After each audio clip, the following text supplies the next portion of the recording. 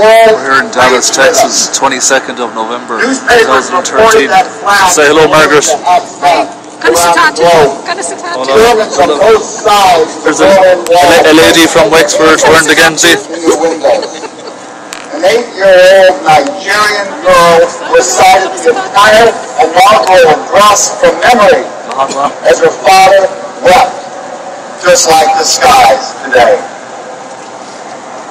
Well, the past is never in the past. This was a lifetime ago. Now, today, we the people of Dallas, your man Alex Jones is over there from InfoWars. Legacy and leadership of the man who called us to think not of our own interest, but of our country's. We give thanks for his life and his service. We offer condolences to his family, especially his daughter Caroline, on this difficult day. We pay tribute to an idealist without illusions who helped build a more just and equal world. We salute a commander-in-chief who stared down a nuclear threat to this country.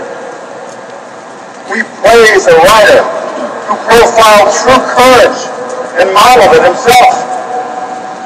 We applaud a visionary who created a corps of young Americans to promote peace around the globe. We stand in awe of a dreamer who challenged us to literally reach for the moon, though he himself would not live to see us achieve that goal. Other goals were even tougher, have taken longer to reach, and we, the United States, still struggle towards some even as we speak, as do we here in Dallas. But we're fortified by the knowledge that we have always had big goals and big aspirations in this city, set by our founding fathers like John Neely Bryan and George Neely, the namesake of this plaza.